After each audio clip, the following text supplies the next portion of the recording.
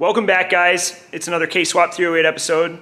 We're gonna switch gears. I said in the last episode we were gonna do some sheet metal work back here, but I'm changing course because we've got to get some irons put in the fire. If I don't focus on some of the stuff that happens outside of this shop, I'm gonna wind up spinning my wheels in here later, and we don't want that, or we're not gonna meet any sort of deadline with this thing.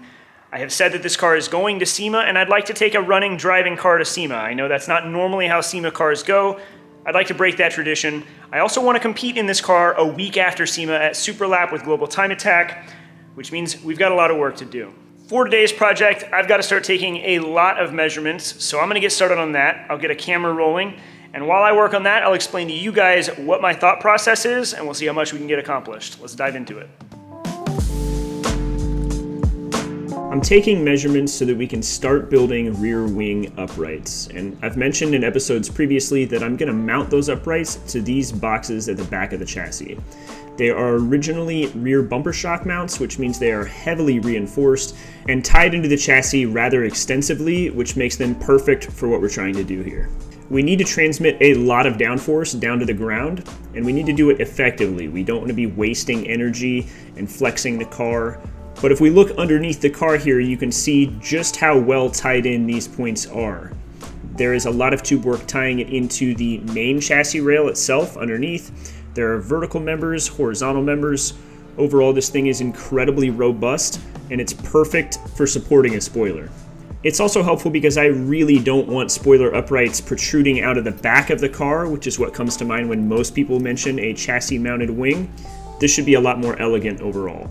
For this project, though, we need to design a lot of parts. We need mounts that will attach to the chassis, and we need to design the wing uprights themselves. And I want all of these parts to be water jetted or laser cut. I want a really nice finished result. So we'll get these designed and sent out to be cut. Now, these rear wing uprights will have to pierce through the back hatch of the car, which means that the wing element needs to be removable in order to get the hatch itself off. It's kind of tricky, but I'm sure we'll figure it out. So I figured, why not climb here into the back of the car so we can get a really accurate measurement from our pedestal height here to the inside of the deck lid, because otherwise we're just gonna have to kind of take an estimated guess at it. This will get us closer. We won't have to leave as much excess material on the end of it. One more perk of cutting the whole back of your car out. With the measurements done, let's talk about the aero that's actually going to be going on the car. I know I've showed you guys this render before, but it's based on the RSFuture Turbo K20 powered NSX Time Attack race car, built for the street class with Global Time Attack, and it was built by RSFuture. And RSFuture is going to be building the aero package for the 308. The wing that Amir runs is pretty much identical to what we will be using. It measures about 70 inches in overall width, and at 150 miles per hour it can develop over 800 pounds of downforce. All of that downforce is going to be transmitted through the pedestals that we've been talking about at the back of the 308.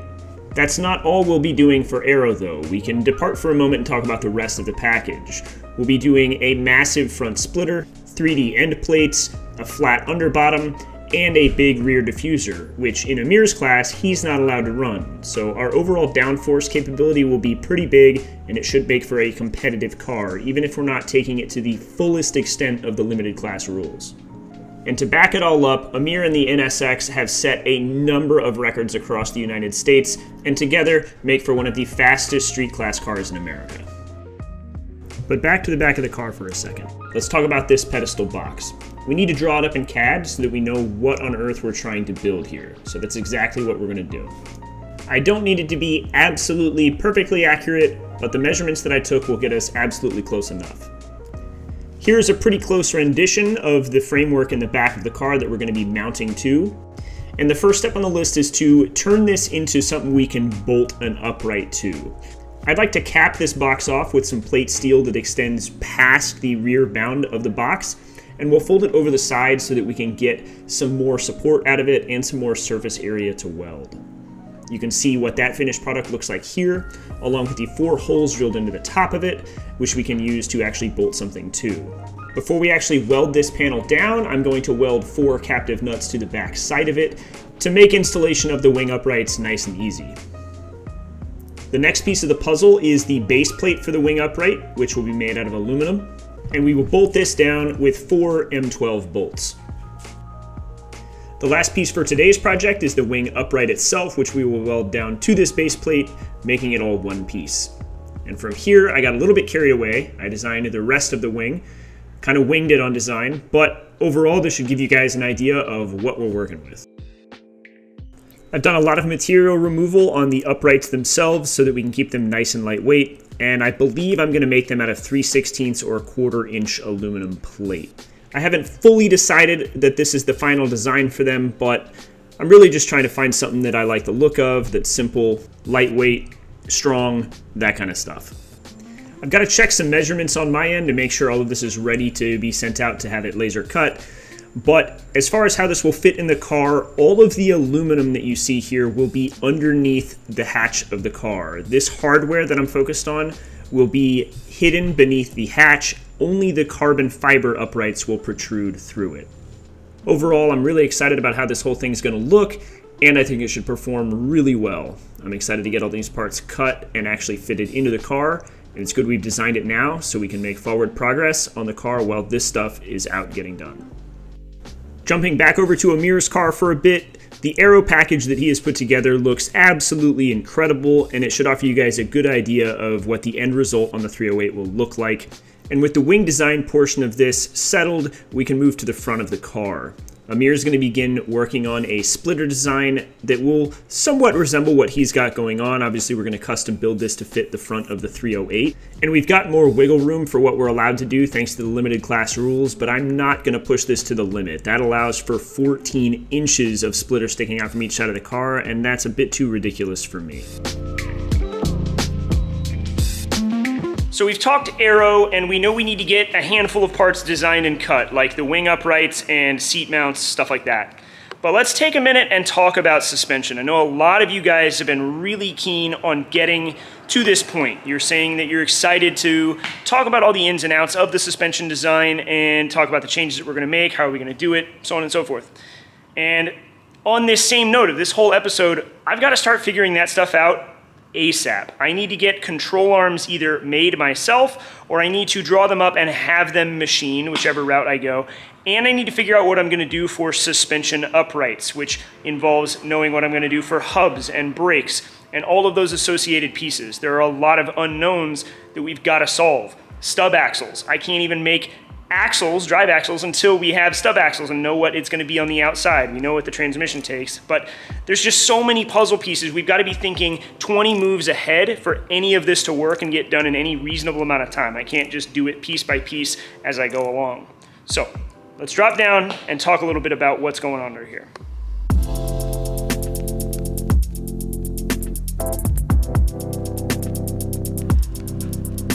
All right, so if you guys remember, many episodes ago, we had another one of these upper control arm mounts sitting about right here, and we cut it off and the tube it was attached to. And so now we need to draw up a new one of these and reattach it right here. Now, you'll notice that the distance between those is a lot closer together than it was before, which used to be equidistant with these down here. That's not going to affect the geometry or the way the suspension works at all, so we don't really need to worry about that change. It's not going to be really any less strong. It's not going to change any of our kind of camber, caster curves, all that kind of stuff. So that's going to be fine. Now if we come down here and we look at the upright, this is something that we're going to need to talk about. As I mentioned before, I would like to change this whole upright. If I can find something from a different car, or better yet, something aftermarket, or ideally we can custom machine our entire own upright, although that is asking a lot to pull off in our time frame.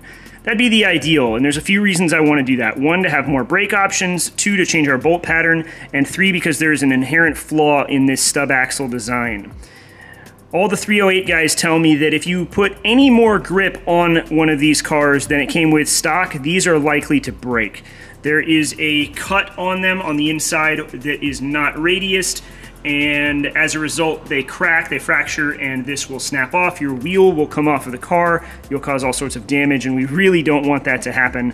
I know that putting the type of power we want to and the amount of grip we want to put on this car will snap these off.